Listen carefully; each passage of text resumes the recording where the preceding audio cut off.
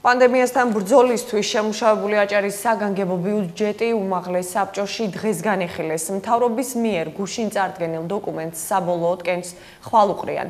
ბიუროს სხდომას ოპოზიციიდან მხოლოდ ერთი წევრი ესწრებოდა. ნაციონალური მოძრაობის წარმომადგენელი ელგუჯა ბაგრატიონი ამბობს, რომ საგანგებო ბიუჯეტი ვირუსის საბრძოლველად საკმარისი არ არის. აცხადებს, რომ საკარანტინო სივრცეებისთვის საჭირო თანხები ცენტრალურმა ხელისუფლებამ უნდა გამოყოს. ვფიქრობ, რომ წარმოდგენილი ბიუჯეტი პასუხობს იმ გამოწვევებს, რაც ამ წუთას დღეს აჭარის ავტონომიურ რესპუბლიკაში გვაქვს.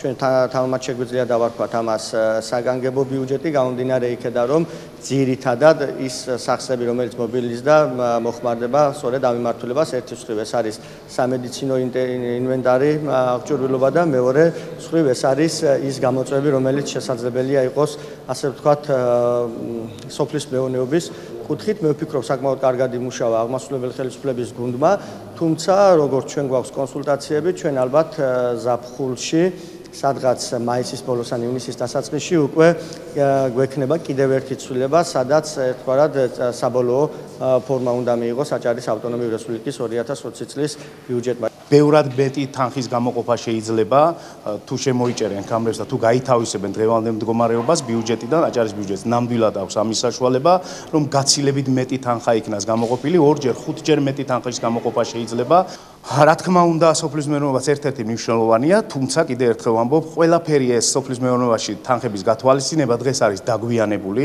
იმიტომ რომ თქვენ იცით საგაზაფხულო სამუშაოები თითქმის მორჩენილია ამას პროცედურები ჭირდება აი ეს ახლა მოიტანს ისევ მათი ჯიბების გასამდიდრებლად გამარტივებული შესყიდვებით ერთპირთა მოლაპარაკებით და ისევ თავის ჯიბეებში წავა და არ მივა იმ ფერმერამდე თუ იმ სოფლად მაცხოვრებელ ადამიანზე ვისაც რეალურად ჭირდება და ვინაც